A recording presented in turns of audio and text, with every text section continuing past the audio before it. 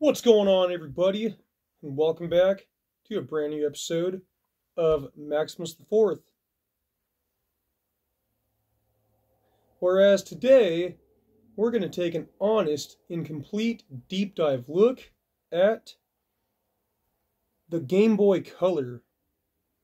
Here we go. The Game Boy Color, commonly abbreviated as GBC, was a unit that was an 8-bit that was originally manufactured, was an 8-bit handheld game console manufactured by Nintendo, which was released in Japan on October 1st of 1998 into international markets that November. The Game Boy Color is the successor of the Game Boy and is very much part of its product line. Critics like Akin consider it more to a hardware revision to like Akin than a next generation product. The handheld features a color screen rather than a monochrome, but it is not backlit. It is slightly thicker and taller and features a slightly smaller screen than the Game Boy Pocket.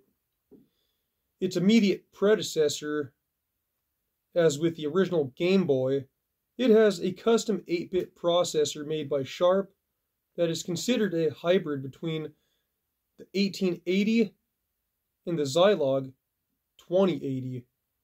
The American English spelling of the system's name, the Game Boy Color, remains consistent throughout the world. The GBC is part of the 5th generation video game consoles. The Game Boy and the Game Boy Color combined have sold 118.69 million units worldwide, making them the 4th best-selling system of all time. Its best-selling games are Pokemon Gold and Pokemon Silver, which shipped 23 million units worldwide. Development for the Game Boy Color began in 1996 when Nintendo received requests from game developers for a more sophisticated handheld platform, who said that even the latest iteration of the original system, the Game Boy Pocket, had insufficient hardware. Nintendo developed the console currently with Project Atlantis. The resultant product was backward compatible with all existing Game Boy, significantly larger game library than any of its competitors. Nintendo formally announced the release of the Game Boy Color on March 10th of 1998.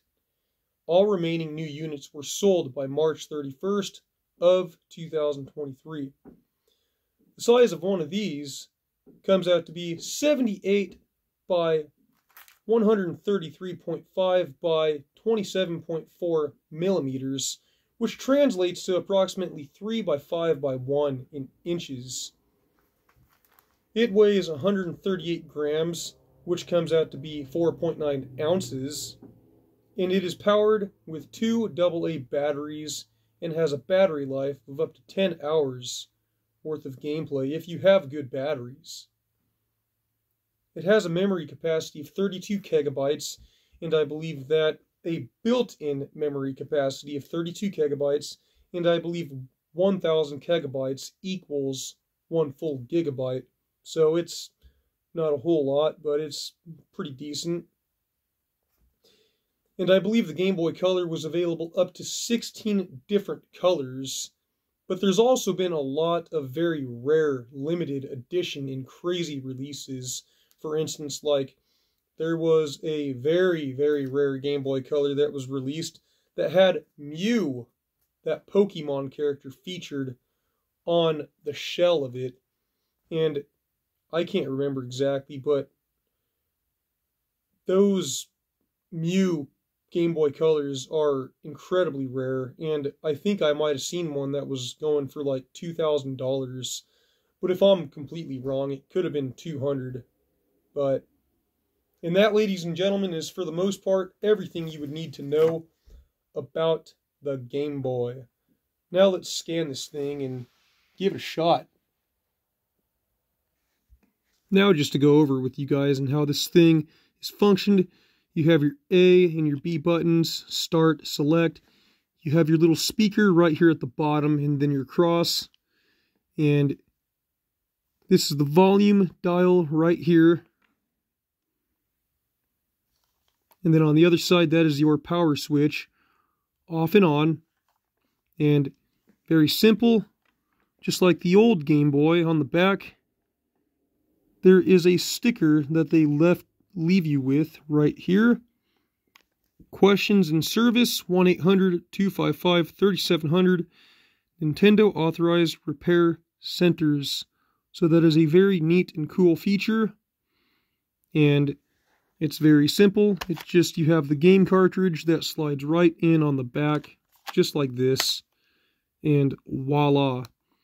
It is powered by 2 AA batteries, which is maybe a little bit better than the original Game Boy, because the original Game Boy took 4 batteries.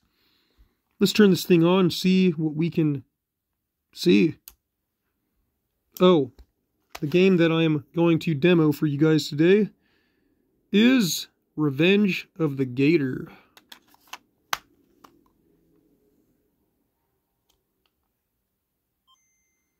And right off the bat, you can already see that the color is showing up way better on screen than the original Game Boy.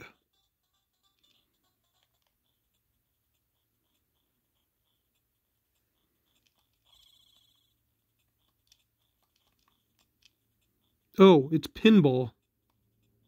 Boom.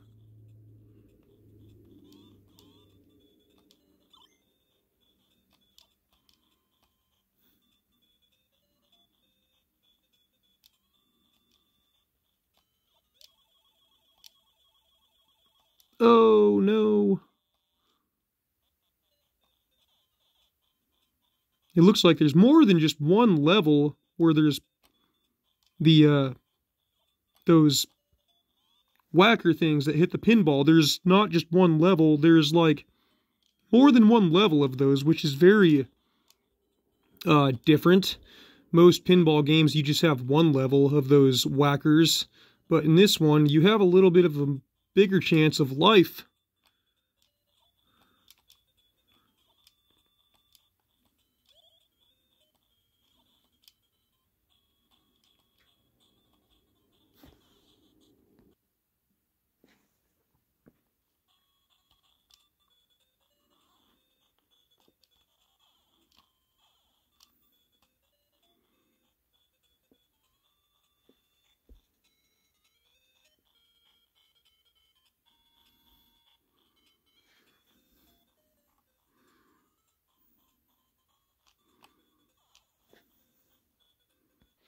But that's pretty much it.